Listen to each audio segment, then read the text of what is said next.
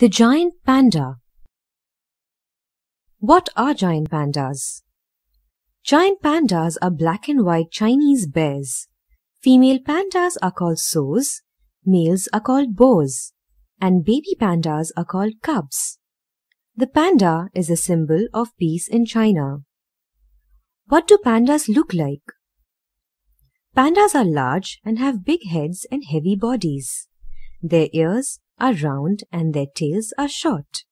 The Chinese call the panda the giant cat bear because they have cat-like eyes. Pandas have sharp eyes and can see very well. Giant pandas are mainly white. However, they have black patches around their eyes, ears, shoulders, chest, legs and feet. They live in snowy and rocky places. Their black and white coloring helps them to hide from enemies. Pandas have very thick, oily, woolly fur that keeps them warm in the cold and wet mountains. How big are giant pandas? A full-grown male panda can be about 6 feet tall and weigh up to 115 kilograms. Females are smaller. While many people think pandas are cuddly and sweet, they can be as dangerous as any other bears. How do pandas move? Pandas are good climbers. Sometimes they take an afternoon nap high up in the trees. They use their short claws to hold on to the bark of trees. Pandas cannot run fast. What do pandas eat? In the wild, pandas only eat bamboo. Pandas have to eat a lot of food to stay healthy.